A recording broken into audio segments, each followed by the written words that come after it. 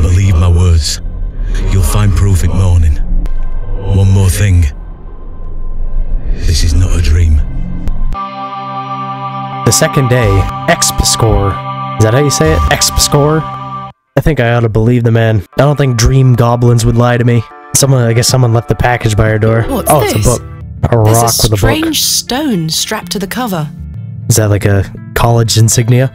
Day 1. Arrived after a decent day's ride from Bakewell. This is a curious place. Locals seem distant. I'm to meet my local contact tomorrow, so it will be an early night for me. I shall try to keep a diary of my stay here and not give up by day 3 of the excavation as usual. Despite the thrill of possible new discoveries, I cannot stop thinking about my dear wife and wonder if I should have left her in her current state. I must have faith that she will conquer this bout of illness.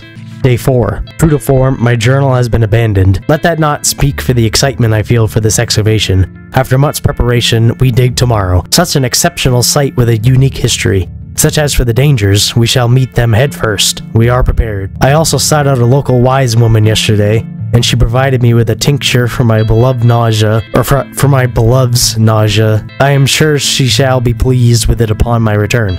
Lo, a place of miracles. A planted seed sprouted before my eyes and illuminated our path. Nature's laws have no meaning here, but I clutch my tablet with the knowledge that it shall end this. We found the code was simply in the singularity of the characters. All eyes must face towards the 7th Argontic? I have no idea what this means. Some mythology type shit. When the sun and the 2 moons meet, the guardian shall be defeated. A dead language reveals the path. For thou art the moon, the chief of the stars. Listen to the things that I have said. Follow the words of my mouth. Reveal thyself to me. I heard a whisper, not once, again and again. I will pour out my spirit. I will pour out my spirit. I will pour out my spirit. Alright, I'm gonna see some crazy things whenever I start digging into this thing. It appears to be a journal, full of hogwash. I don't recognize the handwriting. Maybe Stanley knows more about it. That's what you say when you receive something like that and have a dream like you did? It's not all hogwash. Morning. How's your head, Miss Bateman? That were quite the tune you treated us to last night. To be honest, Stanley, I felt better. There's also a knife on the I take it you table. slid this journal under my door? I beg your pardon? The journal, Stanley. I certainly did no such thing. Nor could have anyone else. You're the only guest staying here. What's the meaning of all this? Do you propose that it manifested itself out of thin air? Yes. Well, Continue accusing Mr. Kemp. It must have been him. Relent. He might be telling the truth. Of course he's telling the truth. I'm sorry. I just don't understand how else it could have got there. Yeah, I'm talking about all of this. Are you sure there was no one else here overnight? without doubt. How very, very peculiar. So, what does it say inside? Show Stanley the contents, perhaps he can decipher it. I'll show Take a Stanley. look. Might as well trust him all the way at this point. Well, I can't make head nor tail of it. Neither can I. Maybe someone else in the village can help you with it. Watch Stanley be like the head of some religious cult that lives down inside the Hobbs Barrow or something. What do you make of this stone? That's a funny looking thing. It's got a cockerel on it. Yes, but have you seen anything like it? Never. Never. Do you ever have strange dreams, Stanley? Me? I sleep as sound as a baby. I had one such dream last night. It was so vivid. Because it wasn't What a dream. were it about? Yes, I was explain. at Hobbs Barrow, Oh? but everything was different. Great peaks soared in the distance, and there was a creature. A creature, you say? Yes, a short, robed fellow, eyes as black as pitch. Yoda. It told me that my father had been there in Hobbs Barrow many years ago, but something went wrong, and the creature helped him escape. It said that I would find proof in the morning. Oh, the journal. You've had a premonition, lass. Please, Stanley, I've no time for that nonsense. But I'll admit it's a strange coincidence. Open up your Now, mind, what did I tell you about Thomasina. Hobbs Barrow? That I should leave it alone? Aye. Hogwash. No. Listen to the Your man. dream reminds me of a story from my childhood. An old folk tale about Hobbs Barrow. What is this folk tale you mention? Tell me more. Well, when I were a wee boy, there were talk of a goblin. They say he lived inside Hobbs Barrow, hence the name, Hobbs Barrow. Hob Coming from Hobgoblin, of course. Ah! Unfortunately, I don't remember anything else about it. Nice name. I was told not to believe in such fairy tales, Stanley. Don't close your mind to such things, lass. I'm sure Mr. Shoulder will tell you more. Perhaps, if I ever meet him. Goodbye. See you soon. Exactly, don't be so stubborn, Good morning, Thomasina. Mr. Kemp. Good day, Miss Tompkins. I'm here for his lordship's paper. Sorry, lass. Mr. Price hasn't dropped them off this morning. I heard he actually left the village yesterday. Indeed, I can vouch for that. Ma'am? Good day. Oh dear. His lordship won't be pleased. My sincerest apologies, Miss Tompkins.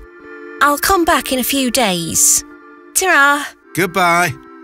That's why the mailman shouldn't just leave town unannounced. But maybe he had an emergency. Right. I need to convince Mr. Bryden to let me excavate Hobbs' Barrow and find out where this journal came from. I think you might have to kill him to convince him of that. Good day. I'm still setting up my stall. Come back later. Alright, cool. Oh, I'm sorry. How you doing, sir? Thomasina! Oh, that's just Arthur. Good morning, Arthur. You look a bit addled. Are you feeling all right? A bit I am not hungover. used to drinking as much as we did. Aye, my head is pounding. How was your head Tell you the pounded? truth, You must have went Arthur, hard in the I've paint. had a somewhat puzzling morning. Oh? Someone slipped this journal under the door of my room. Whose journal is it? I have no idea. The The text hobgoblins. refers to some sort of excavation. Stanley must be playing tricks on you. He swore his innocence. I thought perhaps you might have done it? No, it wasn't me. That's for certain. Somehow I have a clear memory of last night. That's a bit odd. I wonder who left me this journal then. Mind if I take a closer look? Please go ahead. What can you make of it, Arthur? Do you speak in a dead tongue? He speaks in the tongue of drink. The writings of a madman. Thank you, Don't Arthur. disagree. Do the sketches mean anything to you? No, not at all. But they turn me stomach. You might want to show this to Mother Mildred. Who is Mother Mildred? Some think her a witch. A witch? Aye. She might be able to help you with the symbols. Where can I find her? She lives alone in a little cottage within Herne Wood here. You shouldn't have too much trouble finding her. Thanks, Arthur. You're welcome. Alright, I kind of want to go seek out this witch. Oh, am I getting another flashback to a witch in my childhood? Thomasina, dear, come say goodbye to your father. It'll be the last time you see him Come on healthy. now, don't make him wait. I don't want to. Oh, she's mad at him. Hey, father. Aren't you going to miss me? I hate you, Daddy. Those are strong words for such a little lady. I want to come with you. We've been through this, little bird. You can't come with me this time. But we'll go to Seaborough next month. I promise. Oh, what a dig that shall be. I hate you. Well, I love you. See you soon, little bird. I think she's kind of mad. And those are the final words she spoke to her father. Oh, Mrs. Witch, I can't remember your name. Do you still live in the woods? There she is. She is examining that berry. Excuse me. Don't want to give you a fright. Please, forgive my intrusion. Are you Mother Mildred? Some call me that. I prefer Mildred Walker, given as that's my name. Apologies. Thomasina Bateman. I think we met at Bewlay Station. I take it Panswick's men have cleared off. Good riddance. Those ruffians would cut their own noses off if he asked them to. Yeah, they probably would, to be honest. I recognised you the moment I laid eyes on you at the station. Oh, I beg your pardon? She was at the beginning of the game. It's quite a striking family resemblance. You have your father's eyes, Miss Bateman. Were you his mistress or something? You knew my father. Such piercing blue eyes he had. What a handsome young man. William. He was here, in Bewlay. Oh, yes. A long time ago, mind. 25 years by my reckoning. But I'll never forget those eyes. And this is what caused him to become paralyzed. Why was my father in Bewlay? You were helping Samuel Bryden excavate Hobbs' Barrow. Yeah. You must be jesting. Do I look like I'm jesting? How did you come to meet my father? One might say I have a reputation in these parts. Of being a Folks witch. from all around come to me for help with their ailments. Hernwood is abundant with flora that, if mixed correctly, will cure almost any ill. Your father must have caught wind of this, as one day he came to me, asking for a cure. A cure for what? Your mother were with child, and she was suffering the most terrible nausea. Adam. I made something to help her. The journal. This was entered in the journal. It belongs to my father. What journal? This journal. Take a look at this. It seemed familiar to you. Meeting a local wise woman to seek a tincture for his beloved's nausea gravidarum. Aye, that's me. I made the tincture for him. This is incredible. You don't recognise your own father's handwriting? It's been so many years since I've seen it. What do you make of this stone? I-A-W. I haven't a clue. Perhaps it's an old folk trinket, or a talisman of some kind. The moors are steeped in folklore. What can you tell me about the excavation? Well, not much. I only met your father twice. The last time he asked me if I knew anything about binding magic. Binding magic. Magic. He said he needed it for the excavation. Hogwash. My father is a man of logic and reason. Why would he be asking about such nonsense? Because the Barrow Perhaps convinced you him don't know otherwise. him as well as you think you do. Anyway, I know nothing of magic and told him so. He seemed disappointed. I never saw him again, but I understand the excavation went ahead. Samuel Bryden hanged himself not long after. Reason enough for you to stay well clear of that place. Then this is a crazy story. I love this game. You never saw my father again after the excavation? No, I always assumed he just went home. Who excavated Hobbs Barrow alongside Samuel Bryden and my father? From memory, it were just the two of them. Thank you for your help, Ms. Walker. That old lady knows a lot about these lands. Miss Bateman? Yes. Yes. Remember what I told you when we first met? Why'd you sound so You're aggravated? better off waiting for the next train back to the city. Why? Something terrible happened to Samuel Bryden in that Barrow. Whatever they found down there, I'd wager it got to your father too. Tell me you won't disturb Hobbs Barrow. I can't make that promise, Mildred. Can't say I didn't warn you. There is something unnatural about that place. We must seek to understand the world by rational means, Ms. Walker. One cannot abandon reason. Well, you're about to abandon all the reason that you've ever had in your mind, and will be spun upside down. Thomasina, come here this instant.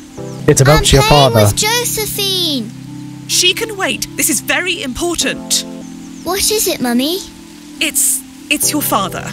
Daddy's home? No, my dear. I must go to Bakewell with haste. Miss Bowes will look after you whilst I'm gone. Is that clear? Where's Daddy? He's had an accident. What happened? He's come off his horse. Silly Daddy. Will he be all right?